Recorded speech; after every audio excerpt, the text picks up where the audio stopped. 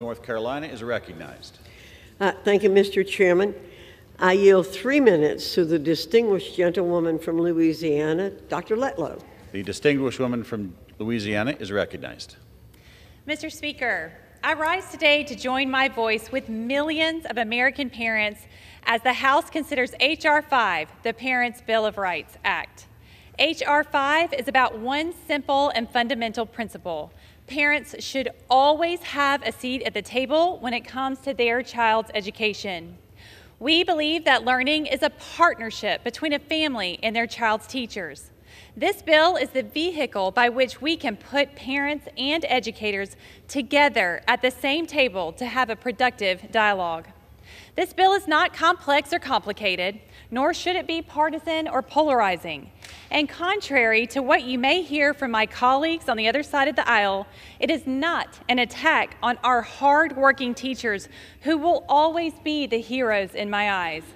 It is not an attempt to have Congress dictate their curriculum or determine the books in the library. Instead, this bill aims to bring more transparency and accountability to education, allowing parents to be informed, and when they have questions and concerns, to lawfully bring them to their local school boards. Over the past 2 years, we've seen too many instances where rather than opening their doors to welcome parents in as partners, some schools instead slammed them shut and said that government bureaucrats know what's best for our children. Parents across this country have overwhelmingly spoken out that they have had enough. They want a seat at the table because at the end of the day, these are our children, not the government's. Mr. Speaker, I worked in education before I came to Congress, and I'm also a mom.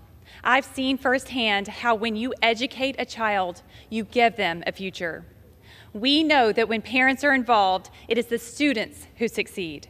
We also know that when a family is shut out of their child's education, it will lead to disastrous results. Mr. Speaker, let us give parents that voice in the learning process. Let schools open the doors and welcome them in as partners. And let us work together to build a brighter future for America's children. Thank you. I yield back. The gentlewoman reserves. The gentleman from Virginia